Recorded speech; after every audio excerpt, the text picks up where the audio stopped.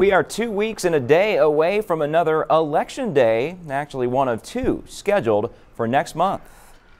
Good evening and thanks for joining us. I'm Seth Kovar in for Katya and Pat. Local election leaders are concerned about possible voter apathy and voter fatigue with 2 election days coming up within 17 days of each other.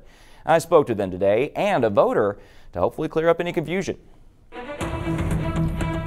It's important to vote if you want to see any kind of change. And it's potential law changes that all Texas voters can weigh in on starting next week. Early voting begins Monday on 2 proposed amendments to the state constitution. They both have to do with property taxes, and that has Corpus Christi voter Alicia Thompson promising to hit the ballot box. The property taxes are extreme because some people can't make it on time every time, especially the elderly and they're on a fixed income. There are other items on the May 7th ballot for some folks. Voters in Port Aransas will select a mayor and 3 city council members. London ISD voters will consider taking a property tax hike to fund a school bond. The Nueces County Courthouse may be the main early voting location, but there are 12 polls scattered throughout the county.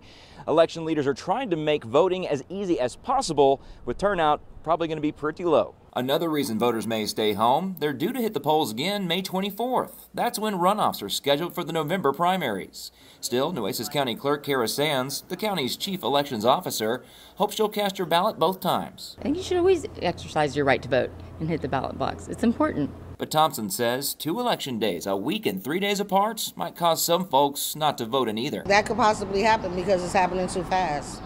You know, it's too much going on in society, period, especially like politically. Well, for more information on both election days in May, including sample ballots and polling locations and hours, go to our website. That's christv.com.